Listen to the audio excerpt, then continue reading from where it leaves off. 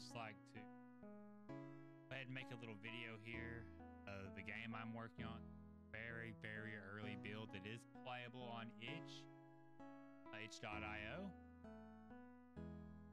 So what we're going to do here is kind of go through, give an overview of what this game is, what I've got planned, and hopefully you guys enjoy and like what I've come up with. As you can see, I'm very inspired by Super Metroid. The pixel art is in very early stages. I would like to update that pixel art. I thought about doing traditional. Hollow Knight has been having a huge effect on me, but I'll probably stay pixel art just to keep Metroid feel. It's my favorite game of all time. I made the music. It's not very good, but I made it and I'm proud of it. This is my main character, one of two who should be playable. This is the older twin, Win, the orange girl with the green eyes, and her twin sister, Ira, the orange girl with the red eyes, is not playable yet in this early build. It's like Super Metroid, there are hidden mechanics. There's power-ups to find. You have a wall jump. Slide like a Metroid Red. There are power-ups you'll find around the world. I have very generic power-ups in the game right now. Just increases your health. Come in this room, you find your first mini-boss. He's nothing too tough to deal with. That didn't hit. That one hit.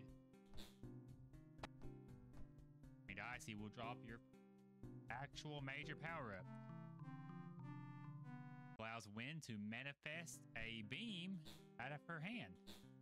It is completely powered by her essence, which is her life port. The more essence HP Win has, the stronger her beam is. So if we get full HP, this is the max beam. But if we were to get hurt, let Win take some damage.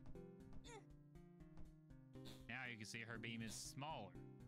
She has less essence to work with. There is a pogo mechanic. Ripped straight out of Zelda. I was glad to see Hollow Knight had one too. Stationary attacks are a little stronger. You can't move while you're using them. Jumping attacks are a little weaker, but you can retain full mobility. Crouching. And you attack in every direction. Oh, main direction. There'll be spots where you can't go yet because you lack the proper power up. Right here is a statue of the Savior. This is where you can save your game. And if you are missing essence, you can recharge here. She will heal completely. See? Just died, but I'm not dead. Win and her twin sister Ira, that's the main mechanic of the game, they are unkillable. Not die. Instead, they get up, and as you see now, my full health is now lower. And if I die again with my 4 HP, I fall over, and now my full HP is lower now too. And my essence beam is directly affected by these deaths. So while I can't die, game Win is unkillable, there is a consequence being in the state. Once you're at 1, every attack's gonna knock you down. It's gonna be a very annoying thing to deal with. And you got the smallest beam. And they will not drop health because this is your max health for now.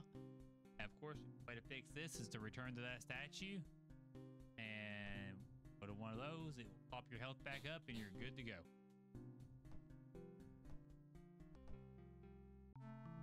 What I got here was a jar. It's the equivalent of an energy tank. And your essences fill it up. Essence, and when you die, you get a chance to come back with that essence without losing health for being actually dead.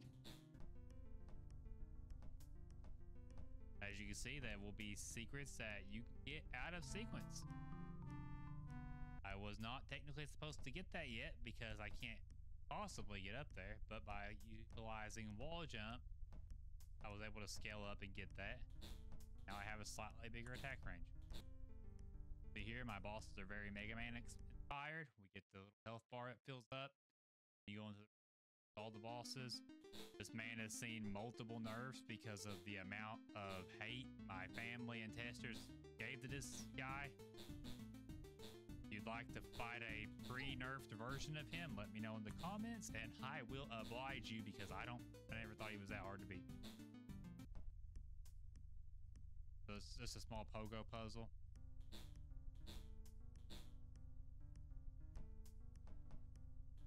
I would also, and I've played this game so much now, there's just a small build.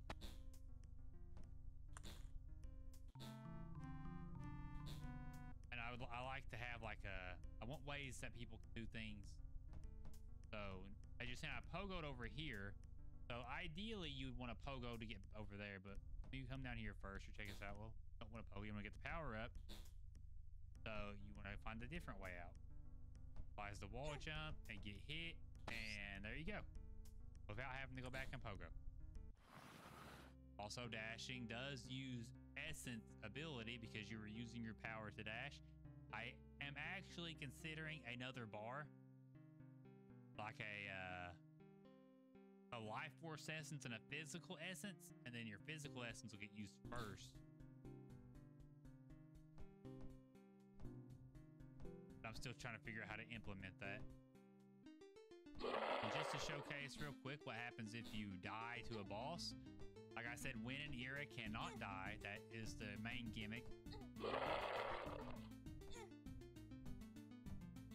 If you do die to a boss, again, you'll get plenty of chances to. Like, I'm not trying to make a hard game. Like, I'm just trying to make a game. I'm just trying to make a game. I just want to make a Metroidvania where you can explore. Don't have to worry too much about death, find power-ups, and be on your way. You can see if you die to a boss, you were kicked out of the boss room. You are obviously a lot weaker.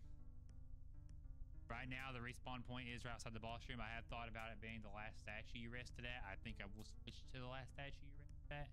So that way you never have to do the run back to the statue, back up to the boss. You'll go back to that statue and then just have to run to the boss. Then we beat this playable demo. You get your percent of items you found, the time it took, and you get to see your twin sister, who will also have her own path, which will be very similar yet very different. Very different. She plays different. I just want to thank you for viewing. If you're interested, like I said, I'll have the link for the demo in the description. You can download it, try it yourself. Tell me what you think. If you have any suggestions or ideas, tell me what you think. Thank you very much for watching. Bye.